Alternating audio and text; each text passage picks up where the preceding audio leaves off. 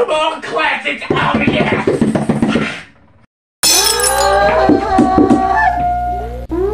Yeah. Good morning, class. What? Hello, kids. My name is Mr. Not a Real Teacher. Second name Ish. And welcome to Spanish.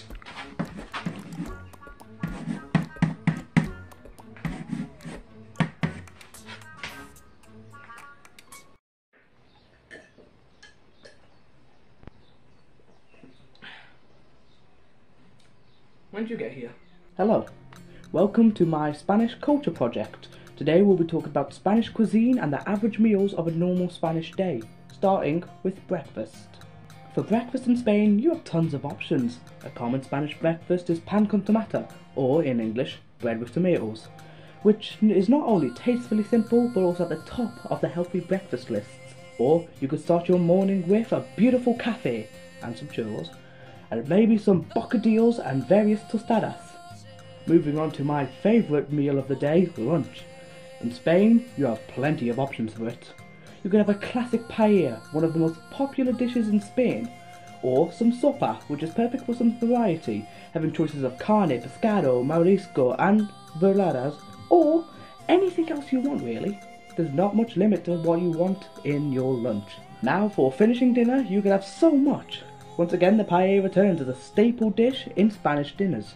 Or, for a change, you can have arroz, with either some marisco, carne, or a vegetariano option. I hope I said that right. And some common sides are papas fritas, ensalada verde, and vegetales asados. Personally, too many vegetables for me, but not surprising.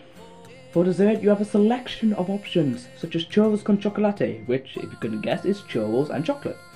Some helado, whether it be strawberry, chocolate or whatever flavour you want.